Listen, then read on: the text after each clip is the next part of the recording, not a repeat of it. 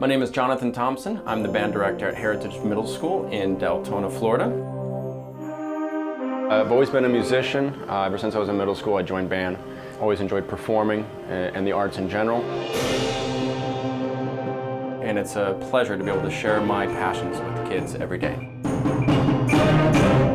I feel in another life, maybe perhaps I'd be an engineer. I love tinkering, I love building. I think I owe a lot to my parents buying me every Lego set I could ever want, and having that creative outlet to just have something here and to make it.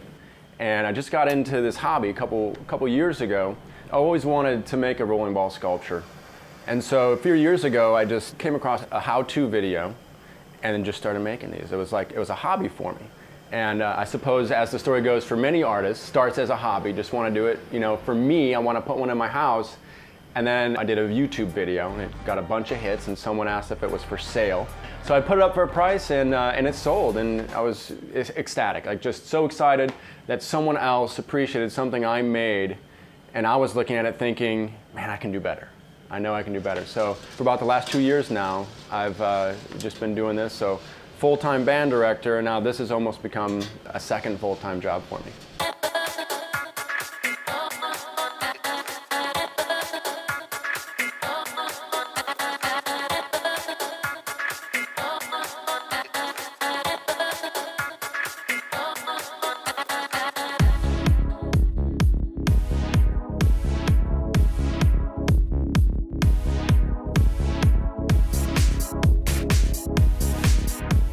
There's a couple different kinds I make. Some of them are completely manual. So you'll pick up the marbles with your hand, drop them at the top. Harvey, the sculpt, that's semi-automatic. So you still load the marbles in the top, but then as they run, it'll actually hit a switch and it'll run on its own for like 5 to 8 minutes.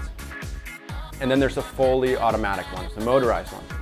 And those, I think adults really like to watch, because we'd kind of prefer to just kind of stand back and just appreciate it and watch it move on its own. The ideas that my sculptures come from, they basically will start with a general idea. I know if I want it to be on the wall, if I want it to be a desktop. I know a general shape, and I usually pick one element I want to be in there. So if is it a big greasy gear? Is it a skull, for instance? Is it the shape I want it to be on the wall? And then it goes to how many tracks are going to be in that piece. Is it motorized? Is it all manual? And then from there, it has to take on its mind of its own, really. You know, once I start putting metal together and laying the track, I stand back for long periods of time, just kind of look at it and say, what's going to look best? Where should that go? You know, and it's an ever-changing process. I have yet to make one piece from start to finish that starts out as a drawing and finishes the same way. It's just going to change along the way.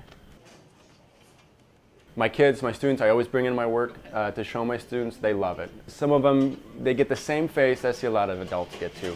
It's amazement. They're mesmerized. Just to watch something just simple, just kind of moving down a track. I can't really explain it, but there's just something that's enjoyable about that, something that's mesmerizing.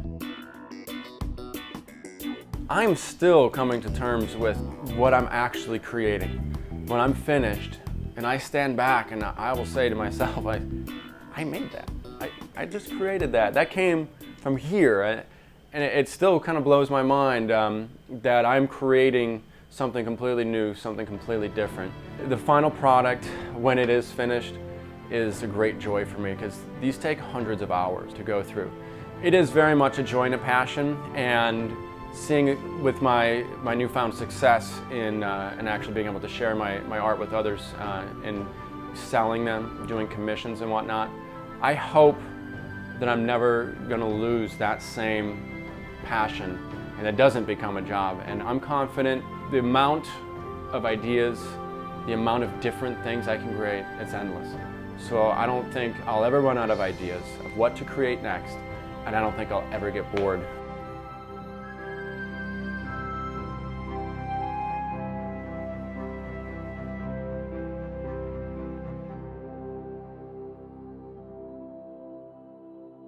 Watch full episodes of Artisodes every Thursday at 8 p.m. on WUCF TV.